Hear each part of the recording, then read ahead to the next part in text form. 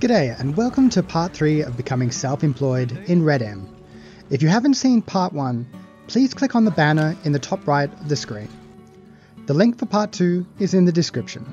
For this final endeavour, you will need your new wagon, the price of the storefront, which is $500 in Yellow Belly RP, a fireplace, a bucket or a watering can as it is known, and the knowledge from part 1 and 2.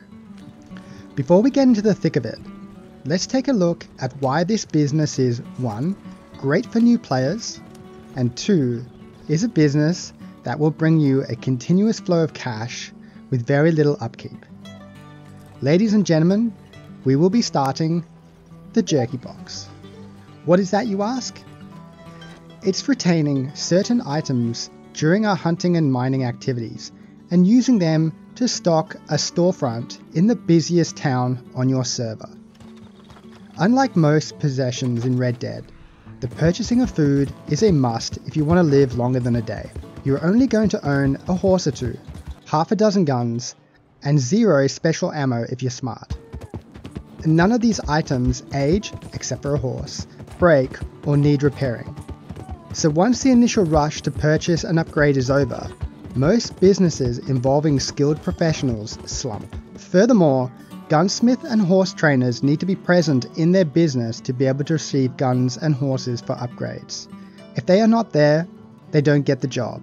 And with, let's say, 4 gunsmiths, excluding apprentices, working on a server of 30 regular players, that's about 7.5 guns to upgrade each. It's finite. But not food. Food is consumed by every player all the time, and most do not want to spend the time to make it. So why not spend 5 minutes of your allotted playtime to pull out your game meat, bird meat, and salt from your wagon to manufacture 20 pieces of jerky in 1 tap of your E-muscle? Why not add 100 pieces to your store and then head off on an adventure, return later and collect your profits? This is literally the closest thing to passive income in Red Dead. And this is how you do it. First, we need to find out whether your server will allow us to pick any object within the world to make our storefront. Rhodes is the busiest town on Yellow Belly RP, so I have picked this abandoned coach as our storefront. We will need to take screenshots of this and where it is on the map. F12 is screenshots. Head over to Discord and contact the government via the support ticket. In the ticket, we will need to let them know that we want to buy a storefront, that we are at the location and have the money to buy the property.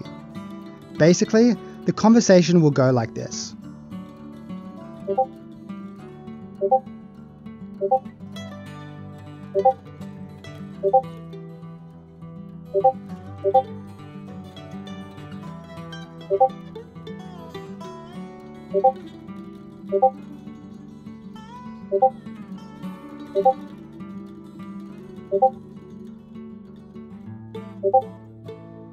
Once you have gone through the setup and paid for your business, place down your campfire and make jerky.